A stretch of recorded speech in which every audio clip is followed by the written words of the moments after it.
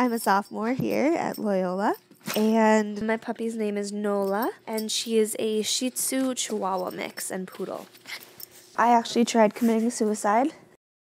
My bipolar was undiagnosed at that time, so I wasn't getting the correct meds that I needed, and I wasn't in therapy at the time.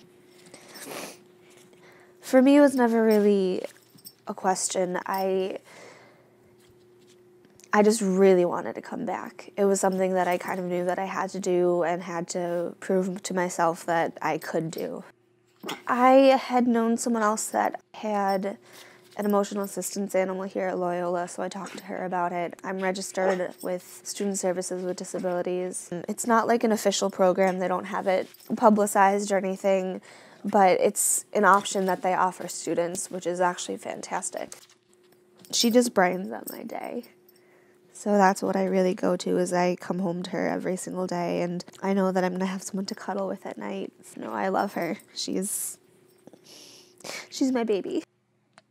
Once they said that all the paperwork was in, that I could get her, I just went online and went searching for a dog, and I found her. She is one of those puppies that is very low maintenance. She's an attention whore. So she loves getting cuddles. She doesn't like being left alone. She loves being with people all the time. She's a puppy that she just wants to be loved. That way she's pretty perfect, is that she's small and cute, and they like to be loved. They want to be loved. And if you love them back, then you'll get what you give to them.